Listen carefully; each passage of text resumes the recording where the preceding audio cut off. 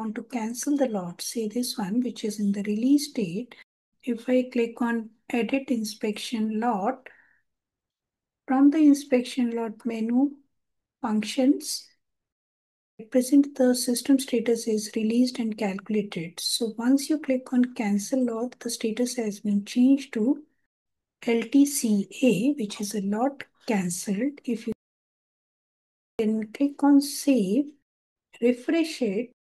So this is the lot. Since the lot has been cancelled, I will not be able to do any further processing on this inspection lot as the lot has been cancelled. If you want to undo this cancel option, then again we will go to inspection lot, press enter key. It is taking you to the transaction QA02 only, which is an edit inspection lot. Again, select the function and let me select reset cancellation. Now it is in the release state and calculated. Let's save it, refresh it. So now it is in the release state and I will be able to do the result recording or the usage decision for it. Okay. Anyway, I'm not entering the results for this lot. Let's take some other lot, 50. Go back and if I open another session, I open QA02, enter.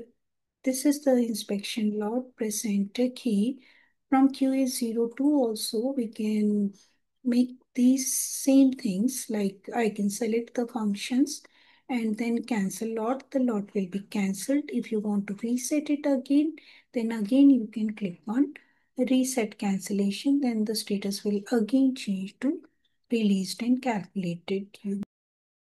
These are the system status. In the function, we have another option also, which is a block lot.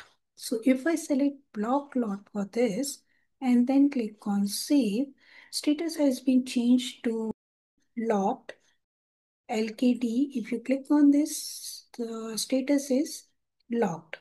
If it is locked, then I will not be able to do again the further things. Let me try to do the result recording for the same. Again, you are getting a message. If you click on the information, it is giving you, it is locked.